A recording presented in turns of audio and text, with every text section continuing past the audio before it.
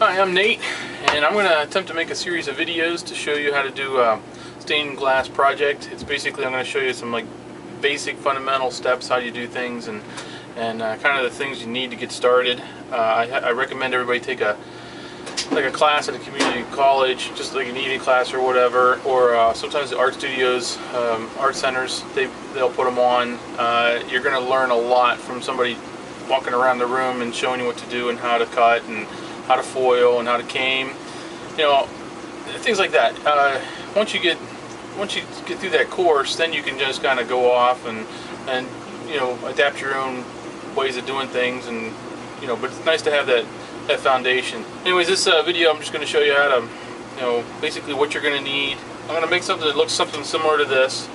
Like I got the rose off of the internet, and then I drew my own stem and put my own leaves in there, and put this around this border. You can use PowerPoint or Paint or something like that. And then you put it on a Word document and print it out. And then I made the frame as well.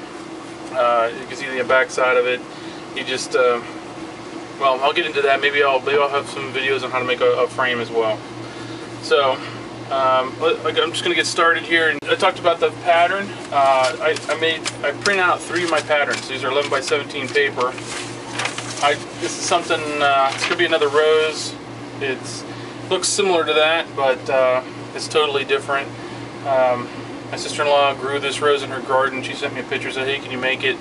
And I put it on a computer and drew these lines in where the petals met, and modified it a little bit to make it so that you could actually do it.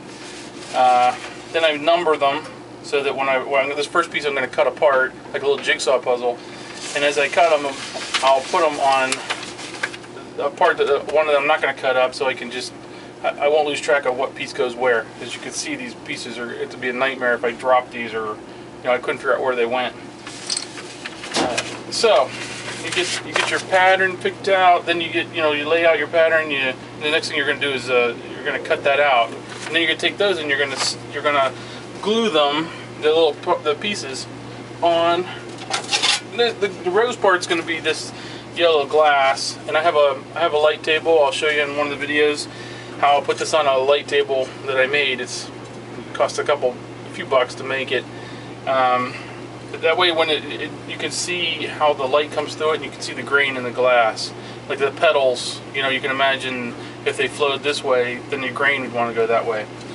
So we'll be putting we're going to be gluing those pieces with just regular old rubber cement. So I'm just gonna stop there, and I'm gonna go to the next video. I'm gonna start cutting out this pattern, and it won't be very long, but I'll show you how you do it, and then how you put it over on the other one. All right, thanks.